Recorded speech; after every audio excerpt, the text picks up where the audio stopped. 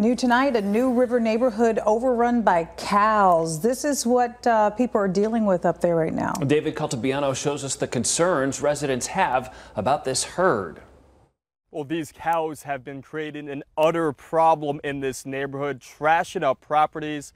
Residents also have concerns with how they look. Rancher Sean Brady expects animals in New River. We have coyotes, bobcats, and javelina run through here. But he never thought he'd wake up to this in his front yard. Yeah, it's a very large animal taking up the whole window. This cow is a different story. The story with these cows can be seen in what used to be Sean's beautiful landscape. We've had really nice bushes. These are beautiful.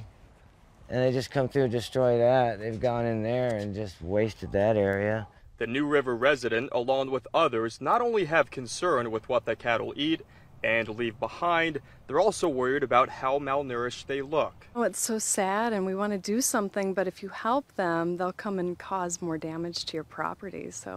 But I mean, we have to drive by them and it's so sad. Nobody knows who owns the cattle. People in the area told Arizona's family that they were told the cows were legally roaming and that they'd have to fence up their properties.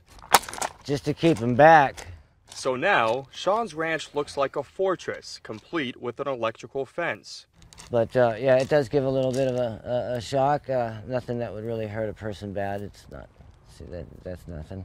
But they'll feel it, and they have turned around, but they also come right through. Arizona's family reached out to the Department of Agriculture on this issue, but so far we have not heard back, leaving Sean and the people who live in this area It doesn't matter what you put up, they can run it over. to have some real beef with whoever owns this livestock. I think it's very disrespectful and inconsiderate of the rancher. Until the cows come home, I'm David Caltabiano reporting for Arizona's Family.